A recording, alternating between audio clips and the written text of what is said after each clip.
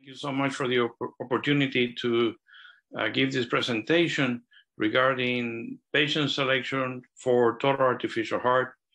I am Francisco Rabia at Banner Health, University of Arizona in Phoenix. Thank you so much again. This presentation is the result of many years of experience in selecting patients for the total artificial heart, primarily as a bridge to transplant. These are my disclosures. And I imagine that everyone knows how the total artificial heart works now. I will be addressing primarily the SynCardia total artificial heart, which is a pneumatic device biventricular support for patients who are extremely ill. The current use of the total artificial heart has been primarily as a bridge to transplant. And this has been the result of years of using it. The device was initially designed with the intention of permanent replacement, but it has evolved as a bridge to transplant. It is important to keep in mind that heart transplantation continues to be probably the gold standard for patients who need total replacement of the heart. It provides the best outcome of any therapy that we have at this time for those patients who qualify. Now, there are a group of patients who are primarily Intermax profile status 1 and 2, that the total artificial heart has been used with very good outcomes. Now, the total artificial heart, as we know it right now, as I said, has been used as a bridge to transplant, but that is not the intended use.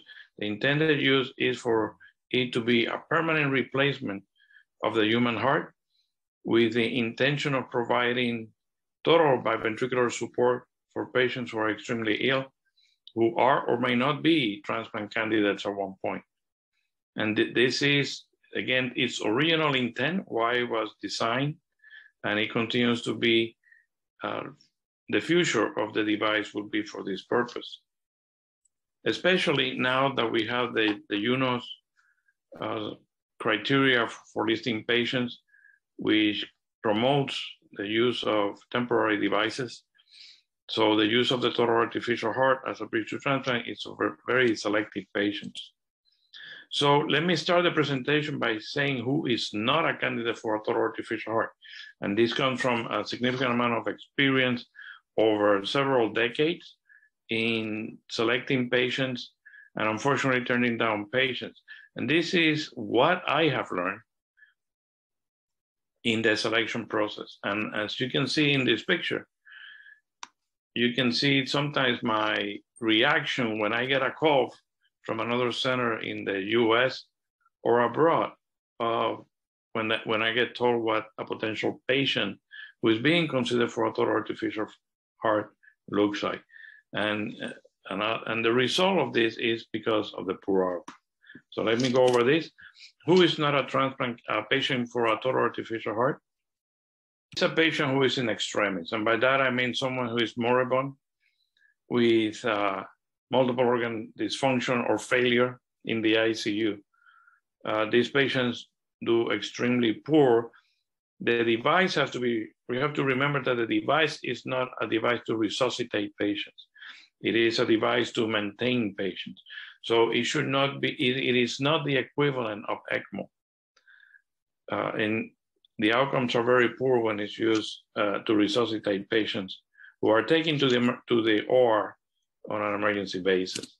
Another patient who is not a transplant, a candidate for a total artificial heart, is a patient who is in the ICU waiting for a heart transplant or an ECMO or short-term device, who has been there for several weeks, who have developed multiple organ failure. And an example of these are patients who have gone into renal dysfunction, are on a mechanical ventilation, have developed severe hepatic dysfunction with bilirubin that is increasing, in some cases might be infected. Those patients do extremely poor. And we'll go over some criteria to help us decide when is the timing correct to place a patient on an artificial heart who has been on ECMO. Another patient that doesn't do well is the elderly or cachectic patients. There is no doubt that these patients do poorly. They just don't have the vitality and the strength to go through a major operation and recover. And one of the cases that I have seen that is in an extreme case, so that should not be done, is when an institution, a family, or a group of physicians are looking at the total artificial heart as the last effort. And if it doesn't work, to make the patient DNR. This is quite disturbing when the device is used in this method, because at this point, it's not total heart replacement that the patient needs. They need more like a miracle to get them through. And a total artificial heart is not going to be, it's not the answer. Now, why am I telling you this first, that while the patients are not candidate for total artificial heart? It is because I'm trying to communicate the poor outcome that these patients have. And we have seen many centers that have very little experience with an artificial heart. They decide to do one of these patients, then the outcome is poor, and the device gets a negative picture of what it can do, and then the device is not used anymore, and potential patients that could be helped are left without options. So going to the question of who is a candidate for a total artificial heart while they have been on ECMO.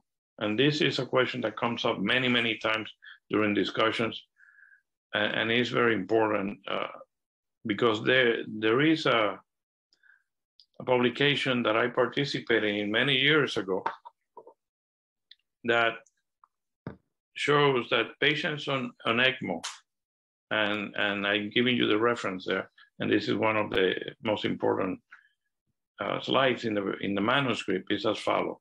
If we compare survival of patients on 3 groups of device of ECMO versus time, this is what we have seen. Patients in the blue line on the top, patients who cross over from ECMO to total artificial heart, who were deemed to be appropriate candidates for transplantation, and that was done within 7 days of placing the patient on ECMO, they did very well and survived to an artificial heart and thereafter. The green line, patients who were delayed in crossover more than 10 to 14 days, there was an increased mortality. And the last group in the red line are patients who never cross over to a total artificial heart and remain on ECMO for days. And as you can see, by over 15, 20 days, then the mortality is very high, the survival is very poor. So this serves as a guideline, at least to help us decide when is the timing appropriate for someone who is on ECMO, who appears to be an adequate patient to be bridged to transplantation, who has severe biventricular failure. Now, I know, and I have done patients from this group to LVADs, that we have seen the right ventricle recover in a couple of days, but the left ventricle continues to fail. So, and those patients have done well with an LVAD. But overall, for patients who continue to experience severe biventricular failure while on ECMO,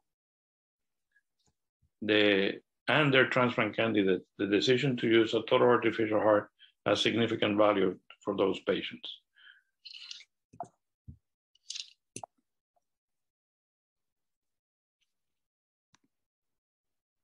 So what happens when a total artificial heart is placed in a patient who's not a candidate for transplantation?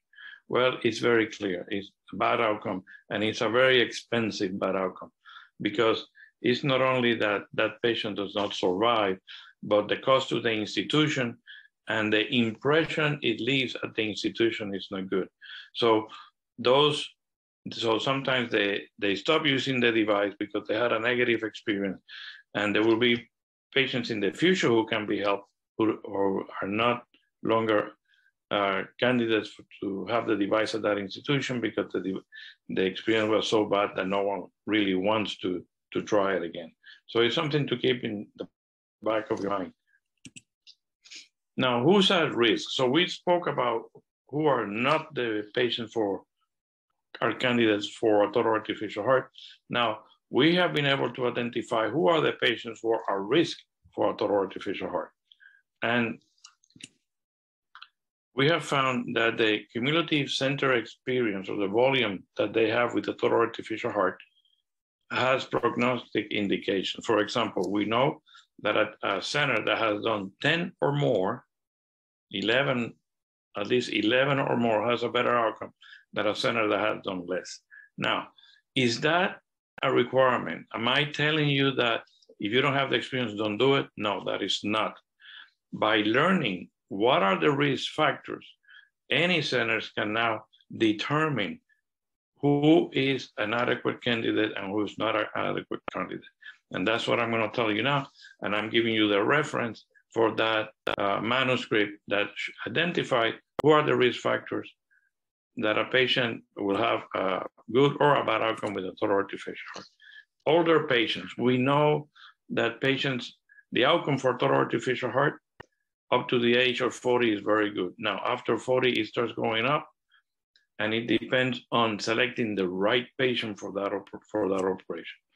If the patient is in renal failure prior to the intervention, prior to placing a total artificial heart, the outcome is poor, generally speaking. Now, if your center performs heart kidney transplant, then you can potentially consider a patient who is on dialysis and gets a total artificial heart for a potential heart kidney. And we have done many of those patients, and they have done well. Now, just a word about renal failure and the total artificial heart. We know that if the patient goes into the operation without evidence of renal failure, and a few days after the implantation, they develop renal failure, that patient still has a very good chance of recovery, renal function.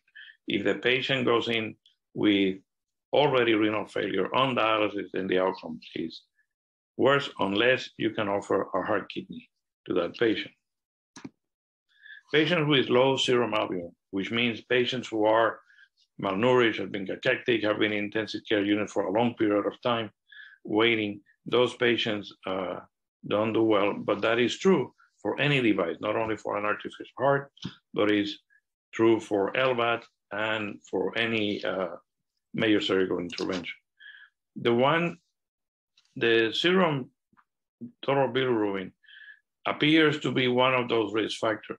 When we did the initial analysis of 450 patients that we published in 2018, it appeared that total bilirubin might have a prognostic value, but as we have done more and more of these devices, we see that a rising bilirubin, total bilirubin that is going up over days and days on a patient on ECMO, for example, or on a short-term device, appears to be not a good prognostic value. Now, if the bilirubin goes up and then it starts coming down and it comes under 5 units, then those patients appear to do well. We have not looked at it statistically, but that it appears that is the case.